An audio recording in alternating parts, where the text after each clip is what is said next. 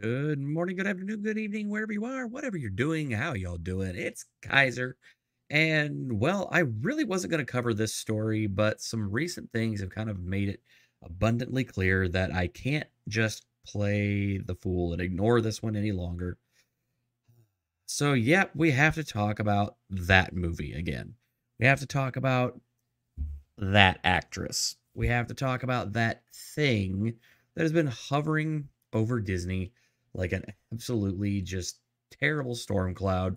And rightly so, because it's a giant pile of garbage and it's going to fail. And I'm going to be here just to bring you all the information as it comes available.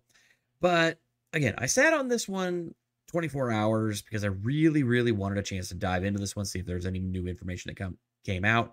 And sure enough, there was. So we're all familiar at this point with the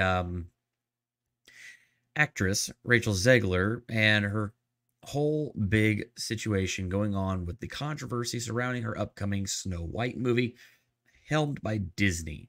Well, that movie's already in a lot of trouble, and it's not difficult to understand why. For anybody that needs a recap, let's just go ahead and recap it. So, the movie's production photos have looked abysmal. There's been a lot of alleged problems with Rachel Zegler. It's not even alleged at this point. It's out there in the public forum. You can see a lot of her really bad takes. Feel free to just go back through my catalog and revisit some of those videos because, oh boy, they are worth the watch. But it led to Disney ending up having to kind of, for lack of a better word, kind of muzzle her and force her to not be able to talk about this without pre-prepared statements from her publicist and from Disney. And pretty much she's been put on a social media embargo regarding the movie just to try and curb some of the damage that she has already done to this film. And it's not even going to release until March of next year. Well, that led to a lot of speculation with all the bad press, all the bad PR. A lot of people were saying, well, is this movie canceled? Well, short answer is no, it's not canceled. Disney's not going to cancel this one. And the reason is principal photography, all of the actual like shooting had already wrapped for the movie before the controversy really came out. And once the controversy was out, they were already in post production. They're already going through doing VFX and reshoots, whatever they need to do to finish it up in time. But now it's looking like there's even more problems on the horizon for this movie. So the big issues at hand primarily deal with the cost. So the initial costs for Rachel Zegler's Snow White film are already shockingly high. This from Bounding into Comics. So a new report details that the initial cost for Walt Disney's company's live-action Snow White film starring Rachel Zegler and Gal Gadot came in at $209.3 million, which, okay, I mean, not impossible, but seems remarkably low for what Disney's been putting out a lot lately. I mean, it's not quite as low as Haunted Mansion's budget, which also was a giant flop, but let's just keep reading on. So, according to Carolyn Reed of Forbes, in the UK for the company, Walt Disney had already spent $209.3 million as of July 31st, 2022. They apparently got a $41.1 million tax rebate, which was supposed to bring it down to $168.2 million. But some of the additional information that is now coming out, and a lot of this is very much thanks to Valiant Renegade, saying that reacting to the recent information, financial and box office analyst Valiant Renegade wrote on Twitter, X, formerly Twitter, Rachel Zegler's Snow White looks like it will have a production cost of over $300 million. I'm sorry, they said production cost of $300 million. Sorry, got ahead of myself because let's just not bury the lead. It's quite possible it could go even higher than 300 million, given that the production costs that were incurred over the past year, as well as any that go on for post-production work that the film will undergo. Nevertheless, Reed claims based on these initial numbers, the film will need to gross 336.4 million to break even. However, her calculations do not factor in marketing costs. That is correct. And as we get into down here, they break it down for us. However, as noted above, given there are clearly quite a bit of production costs that are likely to still come, as well as post-production and marketing, one could see the film needing to bring in at least $750 million at the box office, and that's using a conservative 2.5 times factor for Valiant Renegade's 300 million minimum production. The 2.5 times factor accounts for the different grosses as well as marketing costs. So yeah, when you factor in all the marketing, the post-production, VFX, all of that stuff, on top of the proposed $300 million budget, that budget goes extremely higher. Could even be in the ballpark of 325 to $350 million. But then on top of that, you have the marketing and the advertising, which more than doubles the cost of your movie, which means that 750 million is just what they would need to break even on this film, which seems par for the course with Disney over the last bunch of movies that they've put out. Look at Indy 5. That one had a $900 million break-even point. And then we've also seen a whole bunch of other films come out with them lately. And, the upcoming Marvels looks like that's going to have a break-even point pretty close to that, 750 million, as well as, we've already seen other films this year that have hovered right around that mark based on our estimates. And that is a really big problem. Especially in a particular time when Disney right now, in the last 15 months, has lost a total $1.5 billion. That's billion with a B. Yeah. And the woes for this movie don't get any better. The woes for this movie only continue to get worse, as just yesterday, here's the point that I was going to make, that,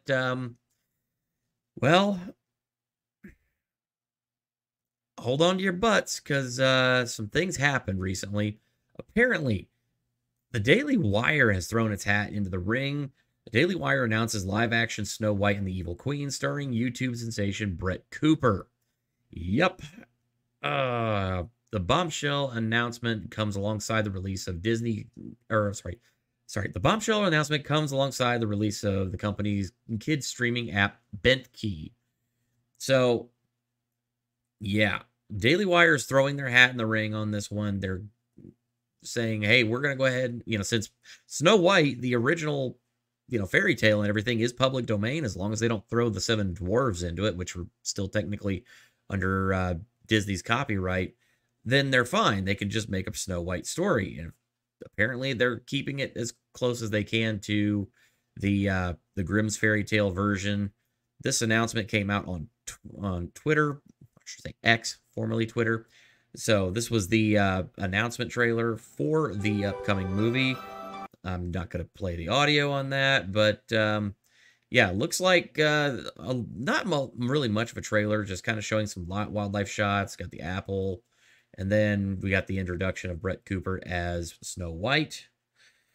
And yeah, so I know a lot of folks are immediately jumping to the conclusion, oh, well, if it's Daily Wire, it's going to be all conservative and conservative messaging, and then Disney's version is going to be super left-wing. I don't really believe that, because if you've noticed any of the movies that Daily Wire has produced recently, they have been putting out a few movies, and the thing is, they've been trying to be very non-political. They've just been trying to focus on making at least good movies, and they've seen some actual success in that area. But Hollywood Reporter even saying Daily Wire is making a rival Snow White movie trolling Disney. Conservative media company released a trailer for the Snow White and the Evil Queen starring Brett Cooper following backlash over Disney's upcoming Snow White starring Rachel Zegler. So kind of moving on down to the meat and potatoes here. So Cooper hosts the Daily Wire produced show The Comment Section with Brett Cooper.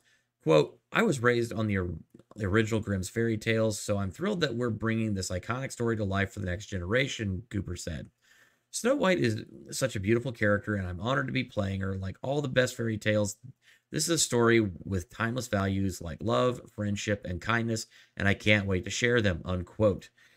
So, strangely enough, that seems like a very far cry from some of the, well, let's just say her competitor in this sphere. Because, I mean, let's not forget this lovely gem. I mean, you know, the original cartoon came out in 1937, and very evidently so. There's a big focus on her love story with a guy who literally stalks her. Yeah. Weird. Weird. So we didn't do that this time. So no Prince? So, yeah, weird. Uh-huh. Seems like somebody here has got a slightly better idea than the other, and it's not Rachel Zegler and Disney. Just going to come out and say that. Well, Disney immediately had to run damage control on this, coming out with this post over on X, saying, under Snow White News, Rachel Zegler reportedly blew audiences away with her performance as Snow White and scored very high with viewers in a test screening.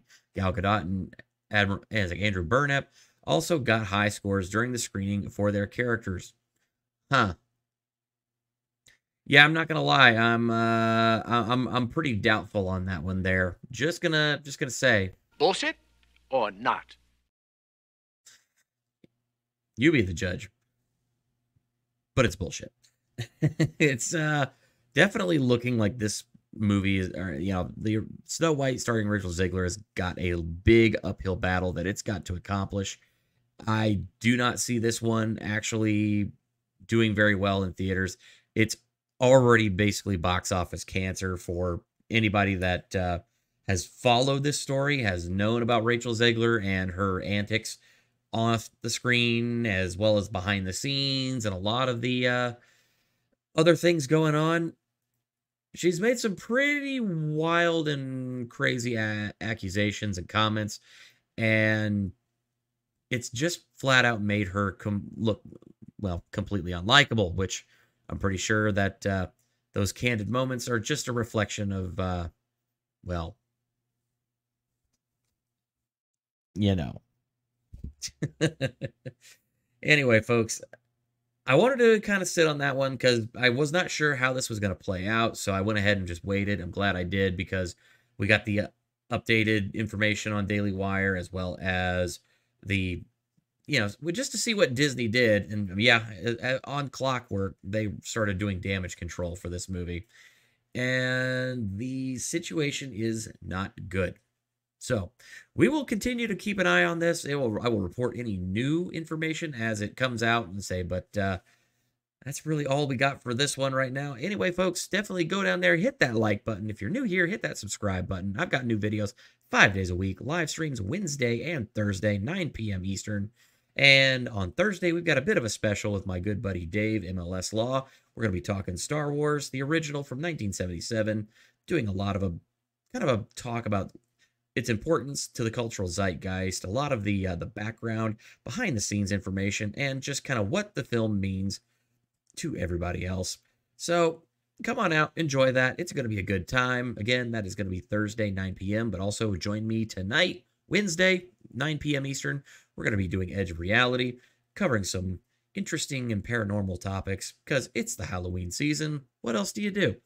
Anyway, folks, that's all I got for today. I will see you all later. You have a great rest of your day, and thank you.